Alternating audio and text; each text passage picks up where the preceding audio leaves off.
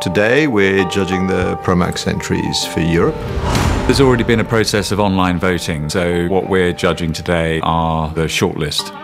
After we have viewed the different pieces, we then go into a short voting where we talk about what we think is good and bad. It's really interesting to meet the other judges from different parts of the world.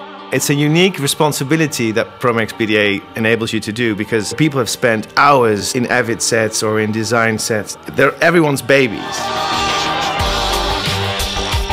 Have you catch something, an idea, a feeling, a sentence, something strong, and it keeps it in your mind?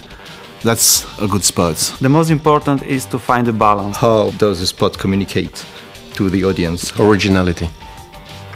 Originality, creativity, and standing out of the crowd. Simple, effective, and remembered. These are the most clean Scotsmen I have seen in a long time. But you know, I thought it was very generous. I also think it's important that the branding part is in this. And so a good spot is really there to make sure that you give the program the best possible chance to actually get an audience. The overall trend I'm seeing is just that social media has kind of started really integrating into the different campaigns that we're seeing. It has to live in a social environment, it has to live digitally. It's not only television anymore, you know, it's second screens, it's online. So having some loyalty to channels and to brands, that's becoming increasingly hard to do. It was so beautiful, it was very nice made, sophisticated, but I thought, well, okay, I get it, but what is it that you want to say?